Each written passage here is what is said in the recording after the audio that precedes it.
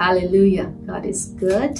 He's good all the time. Amen. If you turn a Bible to the book of Isaiah, chapter 25, verses 1, it reads, O Lord, you're my God.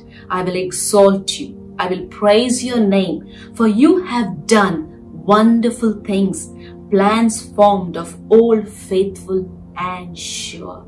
Wow, amazing. This is what Isaiah is doing. He's praising God. He's exalting God. Because if you read in chapter 24 of Isaiah, God is speaking about the difficult times that is going to come, a tribulation period. And in such a difficult situation, Isaiah is choosing to praise God. He's choosing to exalt God for the wonderful things that He has done in his life.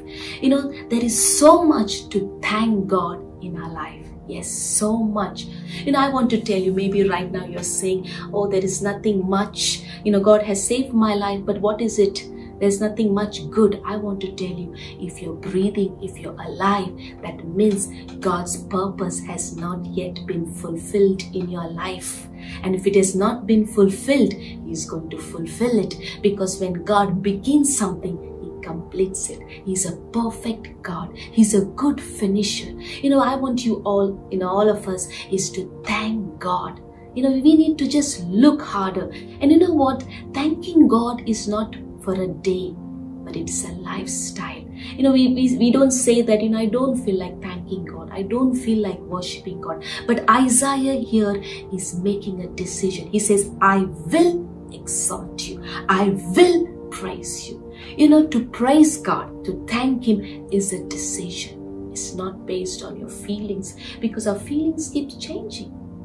But when you make a decision to praise God, is that what God honors? We need to make a decision to praise God. And why should we praise God?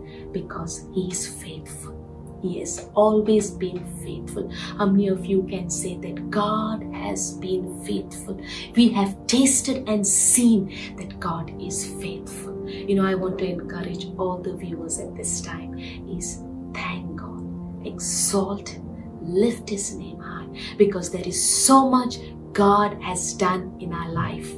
So much. You know, maybe there are certain things that God has not yet done, but rest assured that He's still working on it. And in His time, you will see it come to pass. But in the meantime, let us thank and praise God. Like Isaiah said here, I will exalt Him. I will praise His name because He's faithful, because He has done wonderful things in my life. Amen. God bless you.